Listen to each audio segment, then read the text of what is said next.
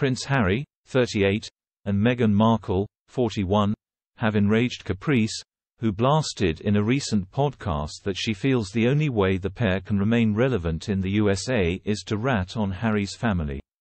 The 51-year-old Vogue cover model argued that they are playing the victim instead of being appreciative. The star, once named the sexiest woman in the world, didn't hold back when she candidly chatted to Ellie Mackay for her On a Mission podcast. "The whole Harry and Meghan thing, I just want to vomit," she exclaimed. "I didn't have a blessed upbringing. Don't play the whole victim thing." Caprice continued to fume. "Get your finger out of your backside, mate, you know. Be appreciative." She then asked why the spare author keeps harping on about the negatives instead of focusing on plus points and acknowledging his privilege.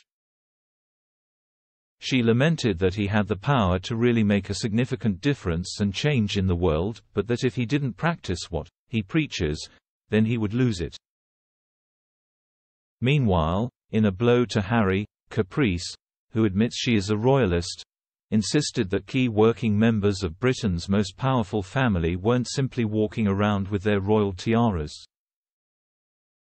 Praising King Charles, Harry's brother William and his wife Kate Middleton, she added, "They are really trying to create a significant change with climate and health awareness." In contrast, detractors have argued that Harry and Meghan are hypocritical for preaching climate change yet traveling in private jets. Caprice made it clear where her loyalties lie when she declared his estranged father amazing. She also cautioned Harry based on her own personal experience of living in LA that he would soon find the celebrity circuit soulless. The only way he can make money or be relevant in the USA is ratting on his family, which is absolutely vile and disgusting, she shuddered to OK! Magazine. She warned that although she loved LA initially, she soon became disillusioned with the superficial lifestyle. "My soul was being eaten alive because it's soulless," she insisted.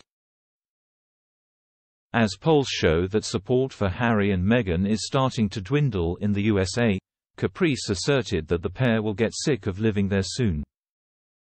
The Dancing on Ice star also voiced her point of view that he would miss his family after Karma hit.